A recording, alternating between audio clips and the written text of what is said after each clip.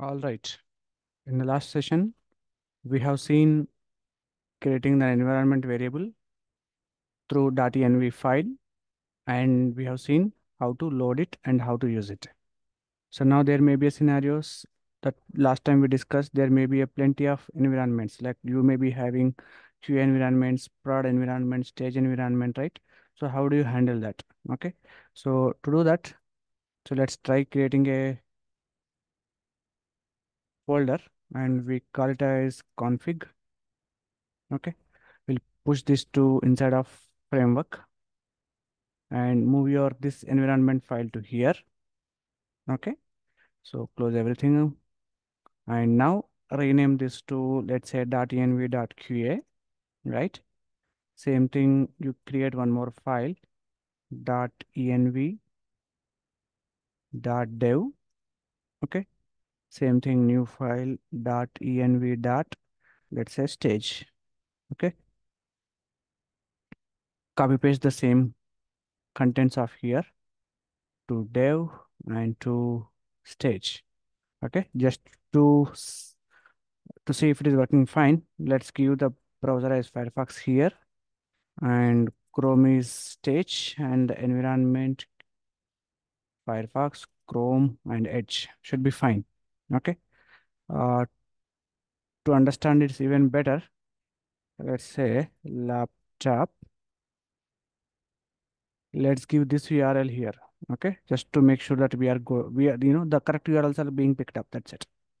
Okay, I'm not sure if this is gonna pick up. That's okay. And for stage, let's talk about phone.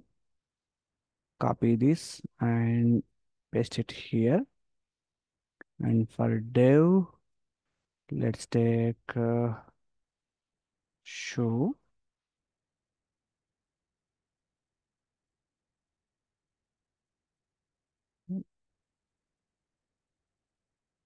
Okay, let's take a look at this special. Anything is fine. Okay. So now we have three variables. I mean, not sorry, three files. Okay.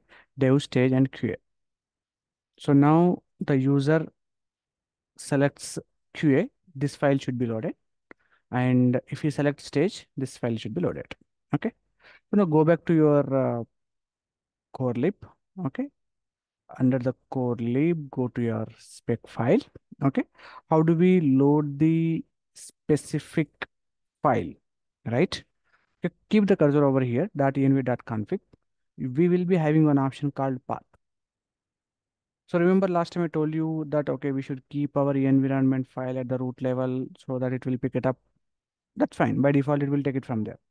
You can also provide your own customized path. For example, if you say control space, there are plenty of options. Path. Okay. So from which path you want to pick it up? Okay. Okay. That's fine. I want to pick it up from the, let's say, config file, from the config file. But how do we pass dev QA stage on runtime? Right. That will be the one more challenge.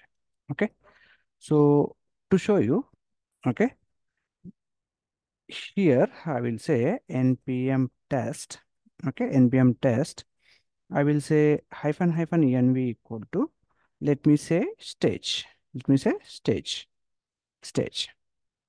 I will keep the process, keep the debug point over here and try to hit enter. And I will show you there will be a one npm config value that will be written with this one hyphen hyphen env. Okay, so let me show you that.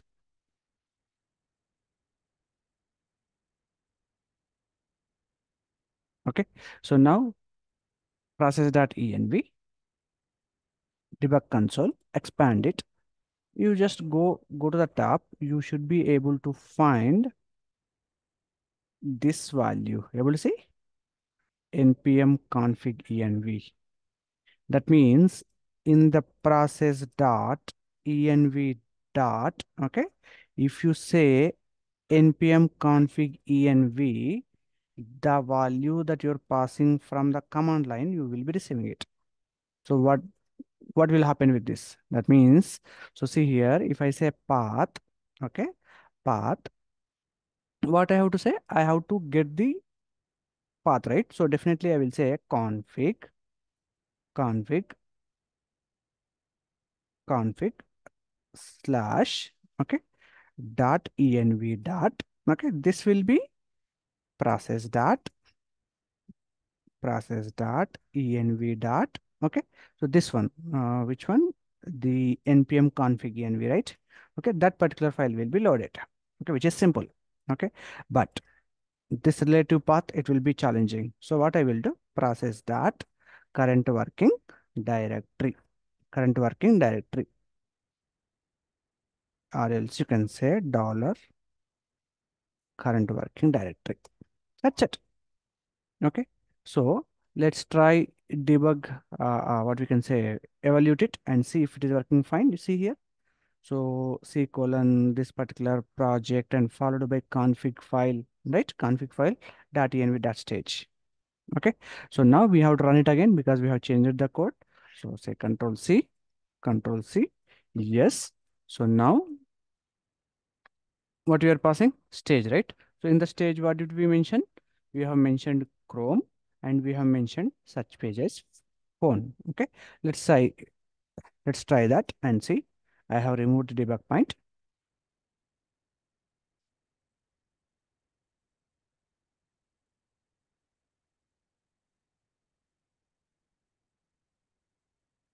Now it should go to the this URL. Okay. And it has launched Chrome. You can see it has taken to the phone also, which is very good. That is what we are expecting, right? Okay. So now everything is same. I mean, from the other level, we did not change anything. Only in the beginning, we have changed, right?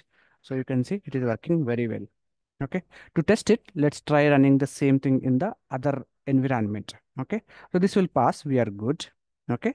This will pass. We are good. Now let's try to run it in the, let's say QA, right? If it is QA, Edge should be launched. Okay. So hyphen nv equal to, I will say QA. Okay. Now let's see what will happen.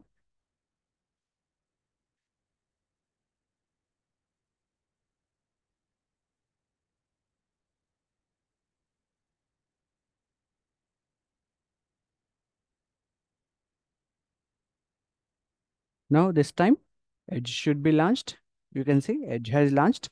You can also see this particular route that it has taken. I mean URL that we have formed. The same thing it is taking. Okay. So you can see laptop it is searching, and the reason why URL I have changed it just to show you that it is picking up the URL from the right file. Okay. So this is how you can we can say